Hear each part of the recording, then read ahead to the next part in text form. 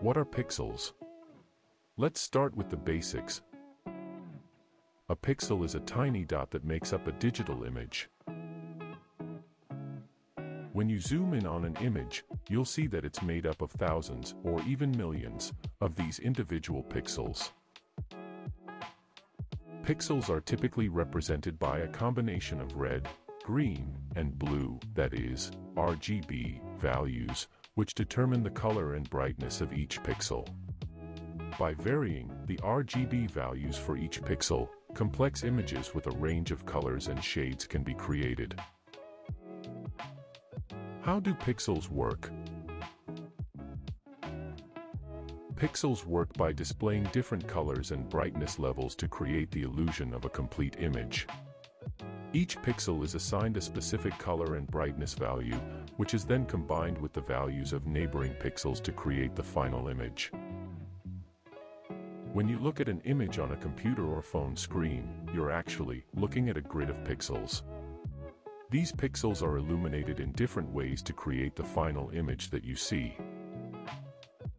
For example, if you're looking at a picture of a red apple, the pixels that make up the apple will be illuminated in various shades of red, to create the illusion of a complete apple. The more pixels there are in an image, the more detailed and higher resolution it will be.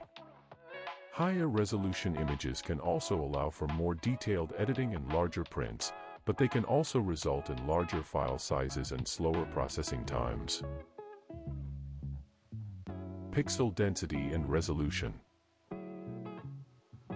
Pixel density and resolution are both important factors to consider when working with pixels.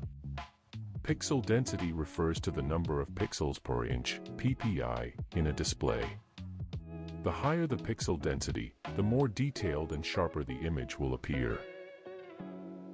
This is because a higher pixel density means that there are more pixels in a smaller space, which can create a more detailed image. Resolution, on the other hand, refers to the total number of pixels in an image. A higher resolution image will have more pixels, and therefore more details. However, higher resolution images can also result in larger file sizes and slower processing times.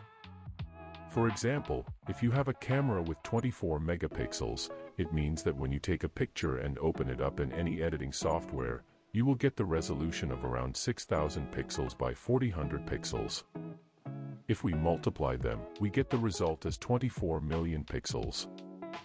Alternatively, we can say it as 24 megapixels.